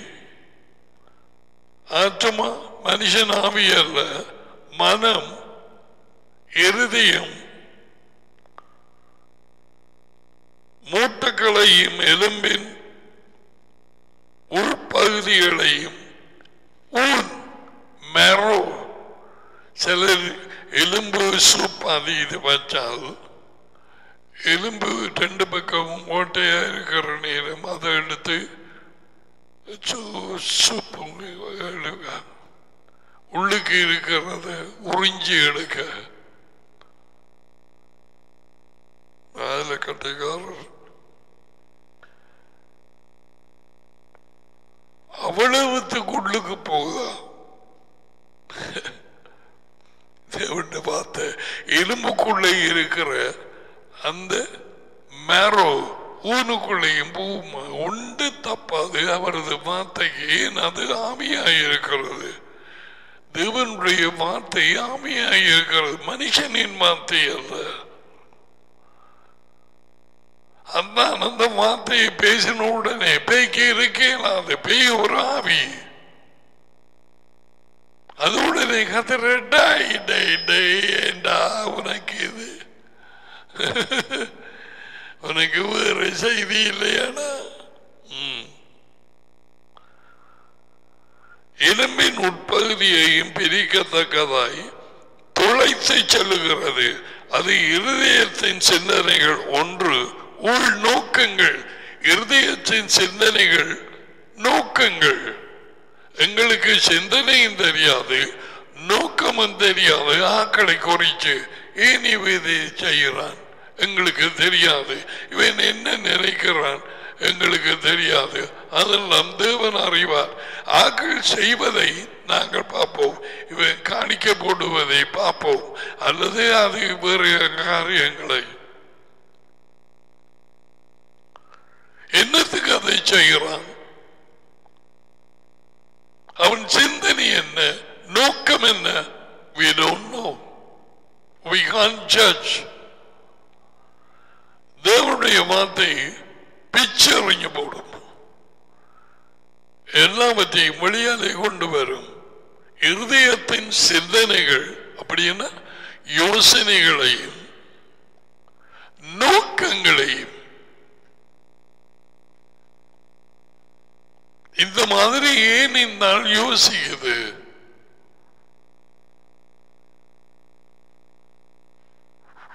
ஏன் இவர் இதை செய்கிறார்?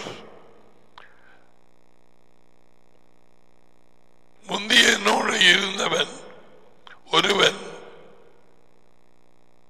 எங்கிருந்தோ வந்தான். அவன் சொல்லி ஒரு பழமொழி ஞாபகத்துக்கு, சோழி என்ற குடும்பி சும்மா ஆடாத. சோழி என்ன எனக்கு தெரியா, சும்மா ஆடாதான் குடுமி. இன்னொரு நோக்கம் இருக்கு. சோ இருதயம் நோக்கம், தீர்மானம், சித்தம், உணர்ச்சிகள். Why that list I gave? மனம், சித்தம், உணர்ச்சிகள், யோசனைகள், விருப்பங்கள், வெறுப்புகள் எல்லாம் இன்னும் ஒரு சோப்பில் போட்டிருக்கிறது இருதயம். ஓகே, முழுவதுமாக. பக்கத்தில் அப்படியே பல்பல் மாதிரி போட்டிருக்கிறது மூளை, மனம். மனதில் எழும்பும் கற்பனைகள். சில வேளை நான் கழிச்சு கொண்டிருப்பேன் அல்லது டீச் பண்ணிட்டு இருப்பேன், பார்த்தோன்னே எனக்கு தெரியும் ஆள் இல்லை.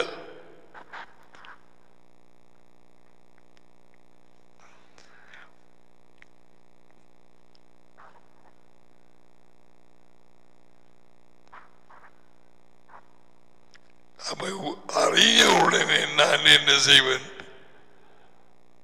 நான் படிப்பிக்கிறதில்லை, அந்த கேள்வியை போடுவேன். இதுக்கு பிறகு என்ன, நான் இப்ப என்ன சொன்னேன், ஆளுக்கு மனம் எங்கேயோ போயிட்டது, கற்பனை எண்ணமெல்லாம் ஒரு இடத்தையே நாடுது.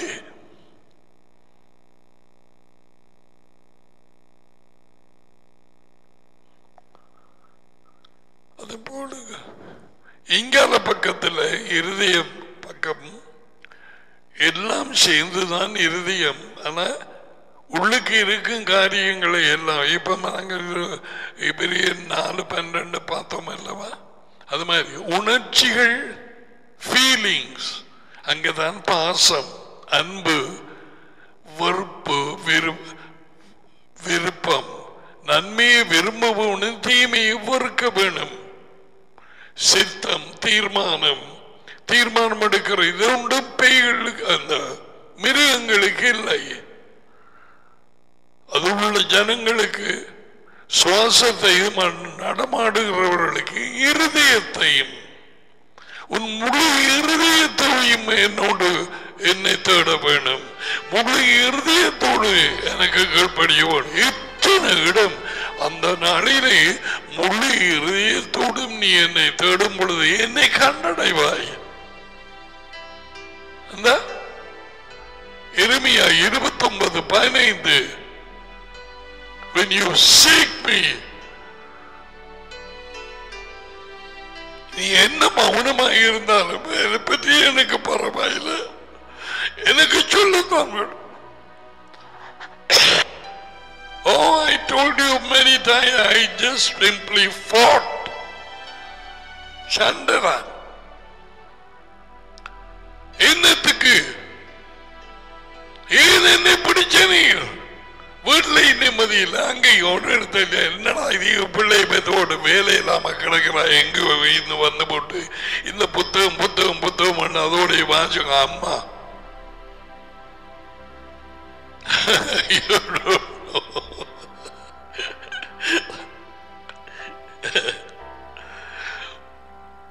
அவன் ஒருத்தன் சொன்னான், இதெல்லாம் எனக்கு ஞாபகம் வரும்.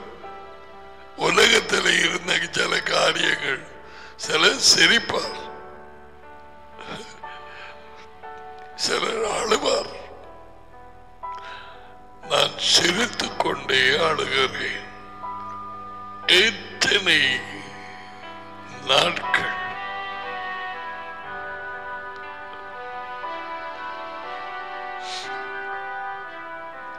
அவர் அழைத்தார், பெண்ணுக்கு திரும்ப முடியாது. அதுவும் இப்பொழுது நடிகை மகனை மறைந்தது.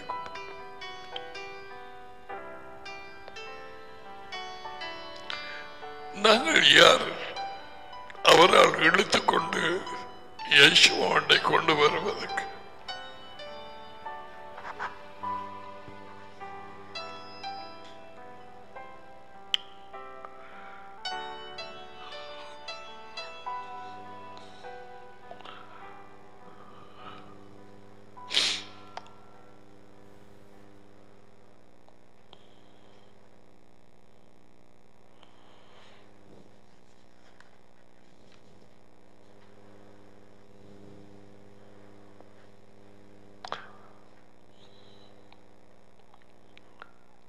அபிமெலேக்கு ஒரு மனுஷன்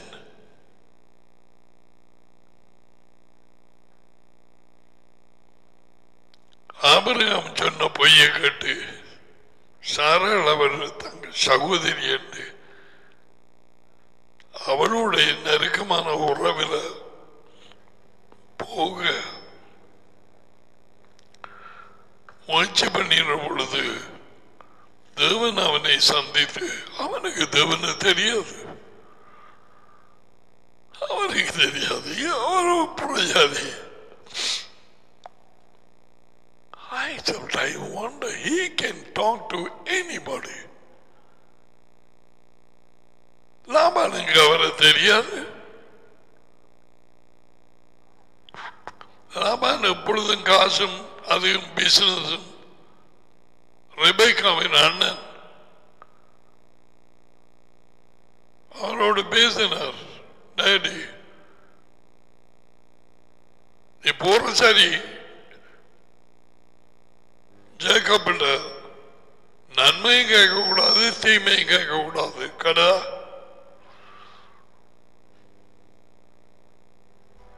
சும்மா விடு. இந்த மனுஷன் அப்படியாய் நெருங்க போன நேரத்திலே தேவன் நடைபெற்றார்.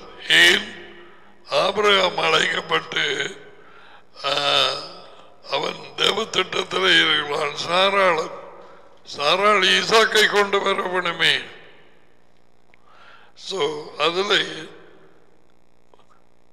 ஆரம்ப புத்தகம் 20ஆம் அதிகாரம்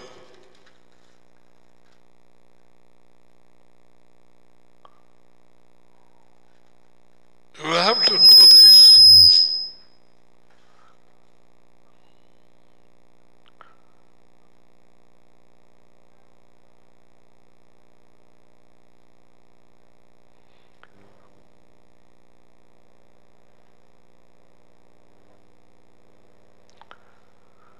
இரண்டாவது வார்த்தை ஆரம்ப புத்தகம். ஆபிரகாம் தன் மனைவியாகிய சாராளை தன் சகோதரி என்று சொன்னதினாலே கேராரின் ராஜாவாகிய அபிமெலேக்கு ஆள் அனுப்பி சாராளை அனுப்பி கொண்டு வர சொன்னான். தேவன் இரவிலே அபிமெலேக்கு கனவிலே தோன்றி, how do you pray now? தேவன் கனவிலே யாருக்காவது தோன்றலாமா? எங்கள் அரசாங்கத்துக்கு, எந்த அரசாங்க ஜனாதிபதிக்கும் அல்லது பிரதம மந்திரி யாரும் அவரை யார் தடை பண்றது? ஒருவராலும் கூடாது.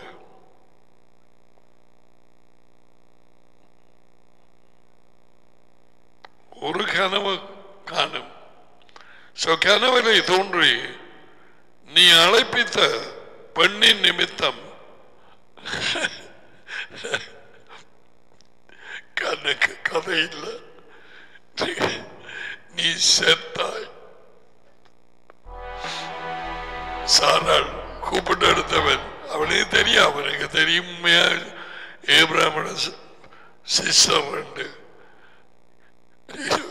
He said, you're a dead man. நீ ஒரு செத்த மனுஷன். கனவிலே அபிமெலேக்குக்கு யார் சொன்னது? அதிவேர்ந்த தேவன் Jehovah. You're a dead man. அவள் ஒருவனுடைய மனைவியாய் இருக்கிறாளே என்றார். ஆபிரகாம் போய் சொல்ல டேடி உண்மை வழியால் விட்டுட்டார். கவனமாயிரு, அப்படி சொல்லல. You are a dead man. Your heart would have stopped almost. நாலாவது வார்த்தை, அபிமெலேக்கு அவளை சேராதிருந்தான். ஆகியால் அவன் கனவில மறுமொழி கொடுக்கிறான். எஜமானி, நீதி உள்ள ஜனங்களை அழைப்பீரோ? எப்படி?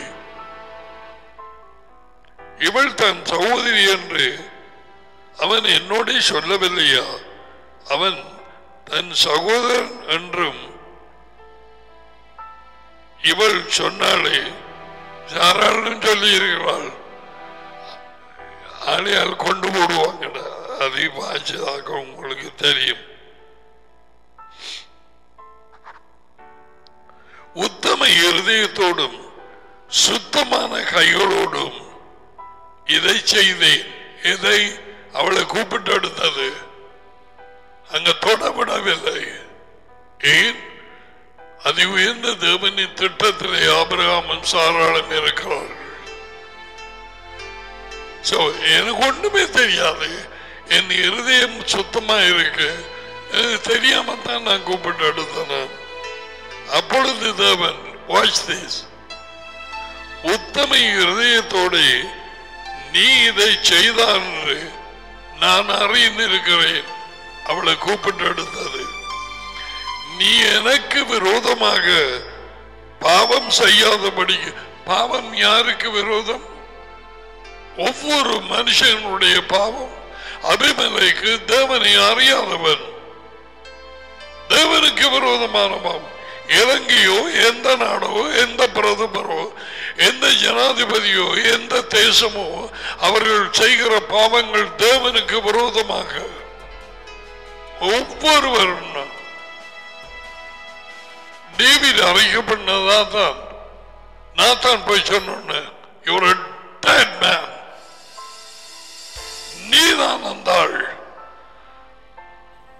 அது இந்த தேவனுக்கு விரோதமாக நான் பாவம் செய்தேன். அவன் உடனே சொன்னது, சாக்கப்புக்கு சொல்லவில்லை.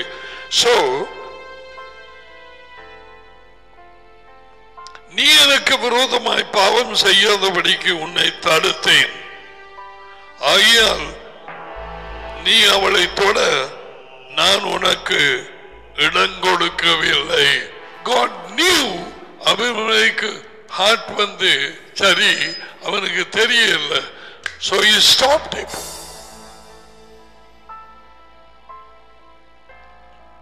He knows the heart. Abraham போய் சொன்னான். அவள் தங்கச்சியோ அக்காவோ சாராளி சொன்னார். அவள் அண்ணன் உண்டு. நடி கனவுல போயிட்டு you're dead.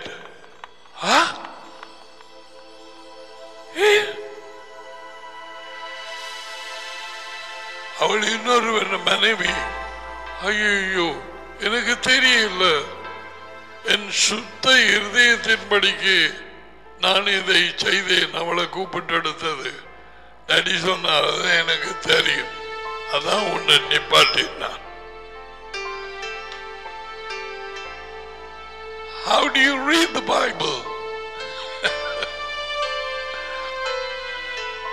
So if we will continue, we got a lot of things to see in heart and mind.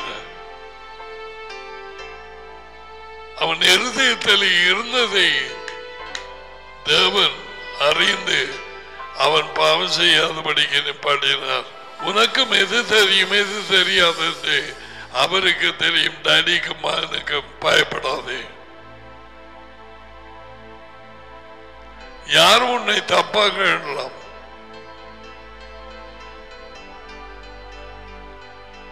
வெளிப்படுத்த வெளிச்சத்துக்கு நாங்கள் கீழ்ப்படியவன். அந்த நேரத்தில் மெய்யாகவே அவர் ஆபிரகாமின் சகோதரியாக இருந்திருந்தான்னு சொன்னால் தேவன் இடைப்பட்டு இருக்க மாட்டார். It was his wife.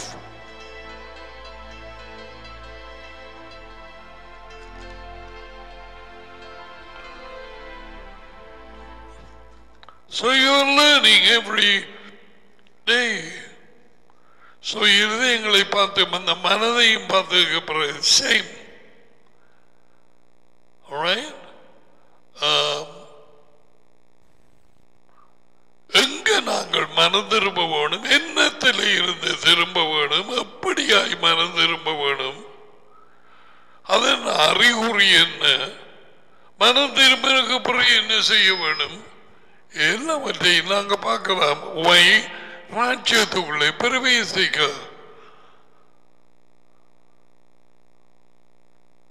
அறியாமையின் காலத்தில் தேவன் காணாதவர் போல இருந்தார். இப்பொழுது எங்கும் உள்ள மனுஷர்கள் மனம் திரும்ப வேண்டும் என்று கட்டளையிடுகிறார். மனம் அடுத்ததாக பார்ப்போம்.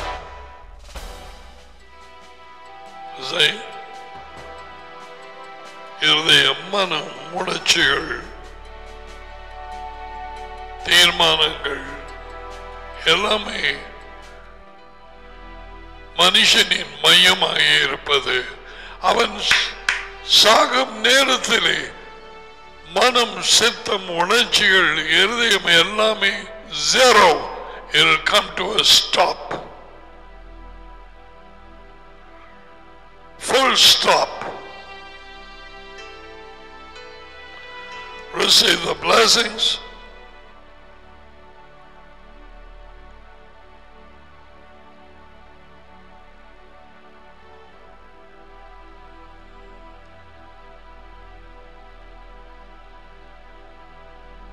Now people, maybe they want to draw that after you finish, put that picture, the last one. Receive the blessing, Yavreka, Yehovah, Vaispareka, Yair, Yehovah, Panavilieka, Vioneka, Isa, Yehovah, Panavilieka, Vaizamika, Shalom. Yehovah, உங்களை ஆசீர்வதித்து உங்களை காப்பார்கள். யெகோவா உங்கள் மேல் தமது முகத்தை பிரகாசிக்கப்பட்டு உங்களோடு கிருபையாய் இருப்பார்கள். யெகோவா தமது முகத்தை உங்கள் பக்கமாய் திருப்பி உங்களுக்கு சமாதானம் கொடுப்பார்கள். யெகோவா அவருடைய பேர் இந்த ஆசீர்வாதங்கள் உங்கள் மேல் வந்து இறங்குவதாக. ஆமென். So till we see you tomorrow. Again tomorrow. கற்றுக்கொண்டதிலே நிலைத்திருங்கள், தாழ்மையிலும் உண்மையிலும் இரக்கத்தை விடாது இருப்போம். ராஜ்யத்துக்குள்ளே போகும் அலுவல் எல்லாவற்றையும் அதில் முதலாவது படி மனம் திரும்புங்கள். அதை தானே நாங்கள் பார்க்கிறோம். Okay, so shalom to you.